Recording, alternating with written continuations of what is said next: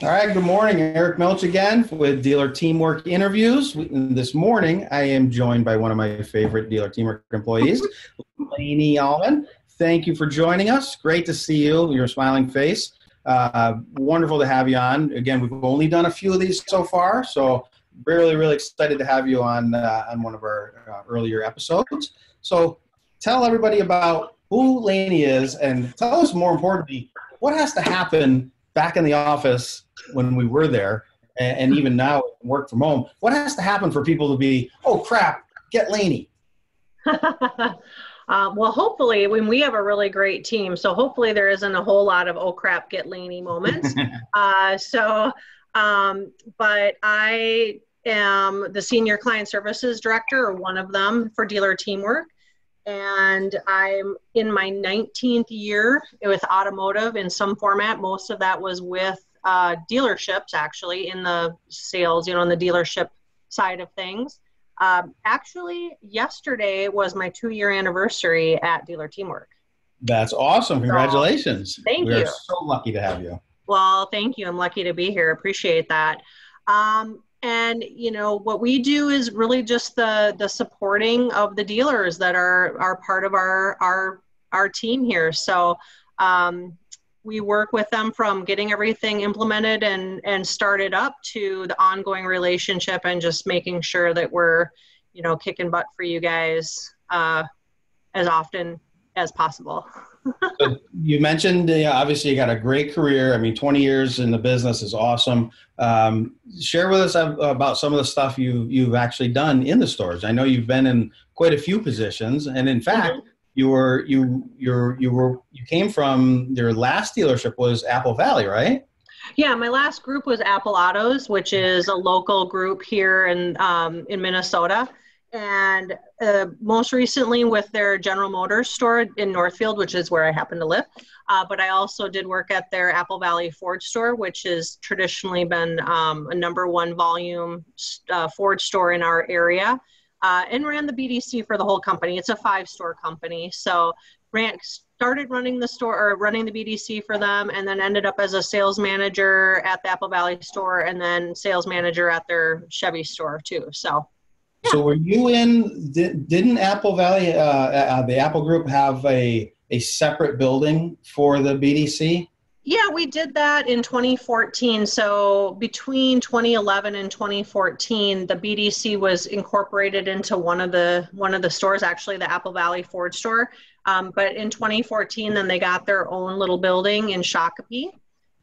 So that's. And then, there's a little bit of movement around there, but they're in that building still. So I bet you, crazy enough, we never talked about this. I bet you I met you there because Apple Valley and Alan Crotch, they were actually one of my very first consulting clients, way before Dealer Teamwork. And then when we started Dealer Teamwork, Alan was one of the very first people that put it on. And it was so funny because I called him, I said, Alan, we got a great idea. We got a new plan. We're going to put you on this, and this is what the software does. And he was like, his first response, typical Alan, he goes, great, send me the website, send me some testimonials, and send me some data and some data sheets. And I was like, no website, no customers, and we don't have any data. I was like, literally, just trust me on this, Alan, okay? And he's like, yeah, sure, whatsoever. Put all 4 stores on, or 4 stores initially, and luckily it worked. And so they've been on since the beginning. So I bet you were there. I came out to meet Alan and the team. Yeah, you were right down the road from wasn't there an amusement park right down the road? Yeah, Valley Fair. Yeah, if you were there, then that's definitely where I'm sure I met you. That's crazy. That's hilarious. Small world. Totally. So let me ask you this. I'm sorry, go ahead.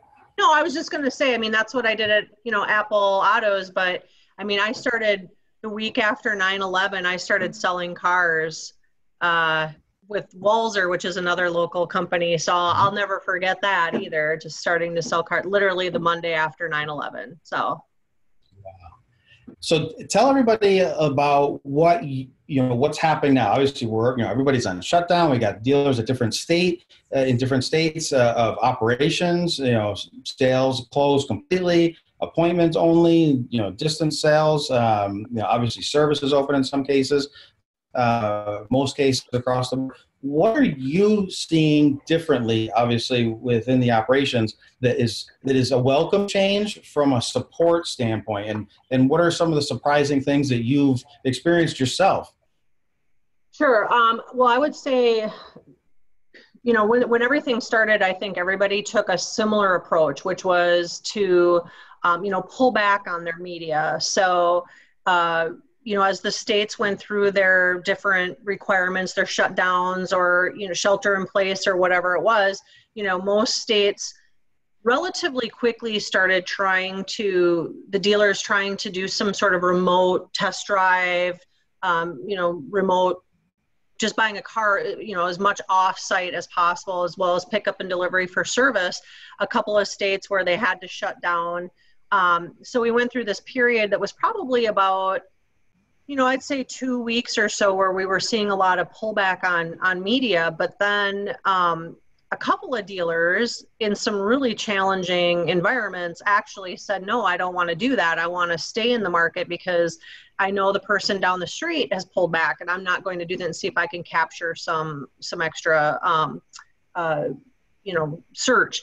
And for a number of dealers, that actually was really successful. So now we're kind of in this period where people are coming back on, and they are starting to spend money again, and they're actually seeing some really great results. So I think, we're learning this along with our dealers, right? Nobody really knew what was going to happen. So from a support standpoint, I think that we were, first of all, just in general, our people are really nice people, and they genuinely care. So we have good relationships with our dealers. So a lot of this initially was just, let's work through it. And then when we're able to give some advice and just make some different recommendations, and, seeing people coming kind of back out of it and really adopting these new norms with pickup and delivery, remote test drives, pay for work, all the things that, I think from us in auto industry, we've been talking about trying to do this for a long time. And there's been a number of different attempts, I think, for people to get kind of in the groove of this remote stuff. And now the consumer is like, yeah, let's do this. We need to do this as well, because we have to have a car, or we have to get our car fixed, and we still want to be safe. So how are you going to help? And that's really where our messaging has come into play. So what do you think is different now in terms of, you do such a wonderful job when we're in the office, obviously driving the team and leading the team. What are you seeing differently, and what type of advice would you give to other people in your position where you are leading a team? Managing a work from home type of workforce is much different. So what have you experienced, and what type of advice would you give to others that are in that type of role? Sure. So first of all, what we're doing right now, which is this face-to-face communication, even over, whatever tool we're using, Ring Central or Slack, my number one piece of advice is to do this as much as possible.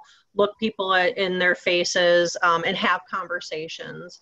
I think the biggest challenge has been communication. Again, we have a big team, and there's a lot of moving parts. Like with our dealers' accounts, there isn't just one person working on it. There's multiple people. So communicating across the board has been a little extra challenge, and it takes a little more time because, again, you have to get more people involved. Where I could just walk over to one person and or get everybody in a room really quickly.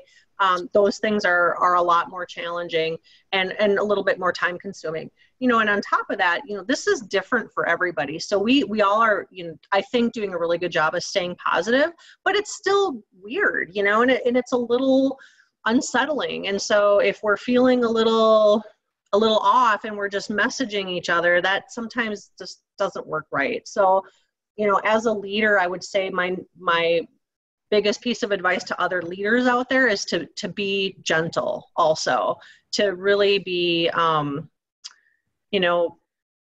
just understanding. And I try to talk to just my managers as well as anybody else that, has a question.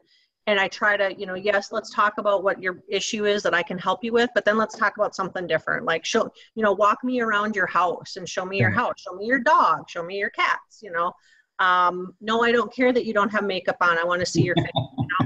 So, and then, myself included and a number of people are also balancing working remote with children that are distance learning.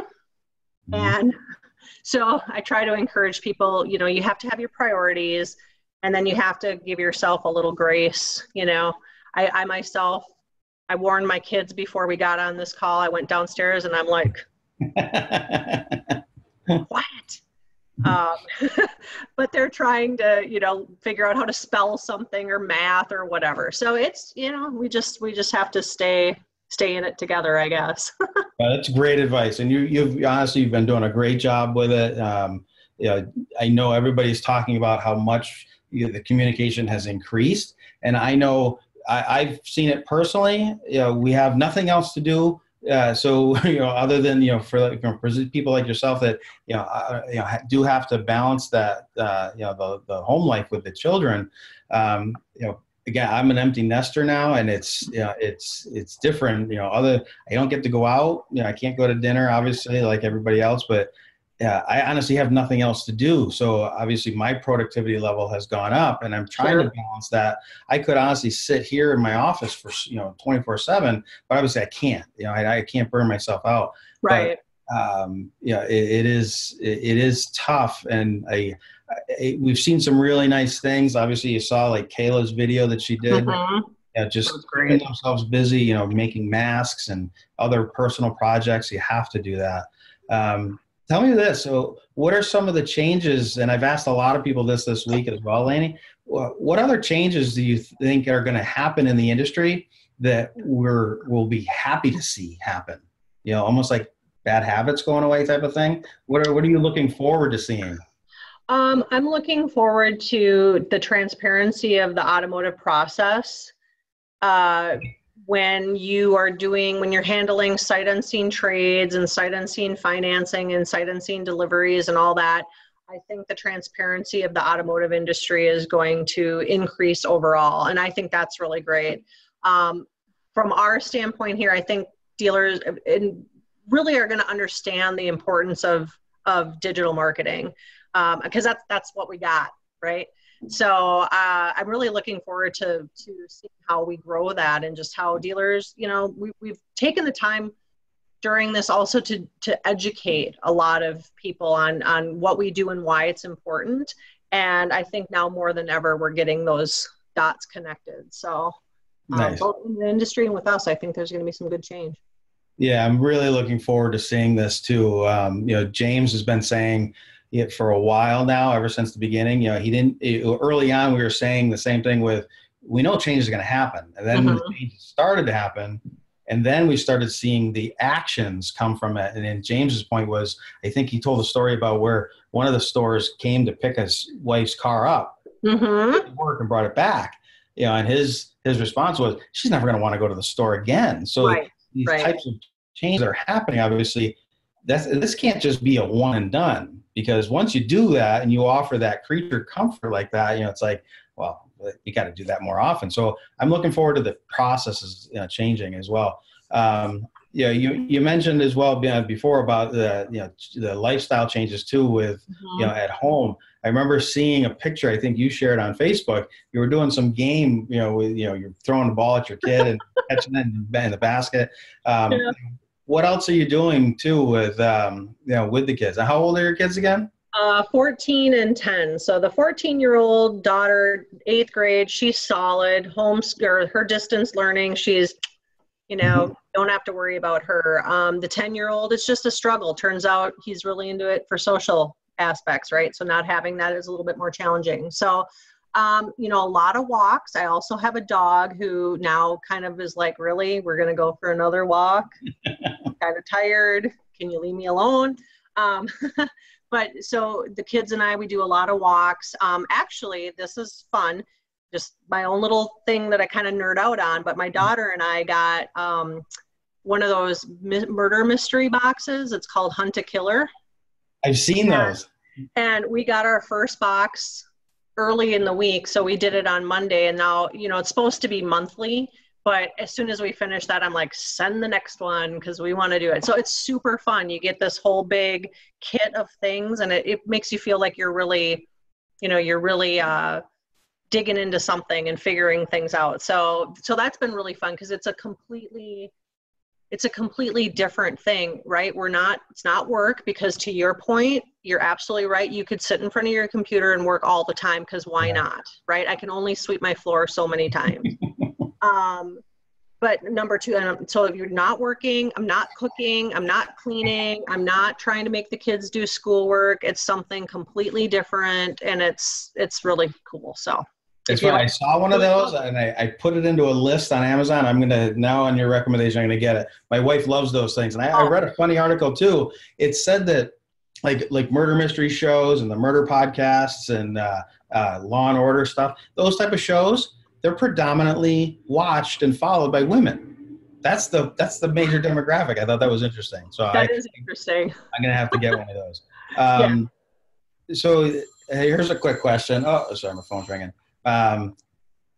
You hear it, and it wouldn't be a recording on my end without it hearing my dogs bark in the background. That's what I have to warn for. All right. So car, kitchen, bathroom. What do you clean first? Kitchen. All right. Car. For me, it's the car. I have to do that. Maybe this weekend, the car and garage. I got to get the leaves out of my garage. Yeah, that's the one thing that I keep repeating back to is I've cleaned my garage out like 5 times now. I don't think I've cleaned it out 5 times in the last year. So now my garage is absolutely spotless. What's some of the feedback that you're getting as well from dealers in terms of new problems that you've seen as well? We keep hearing new things coming up, but what do you think, again, some of those opportunities for solutions, and even maybe, what have you seen the MPOP do? What have you seen our platform do that you are actually surprised with, like some newfound type of solutions and value? I guess,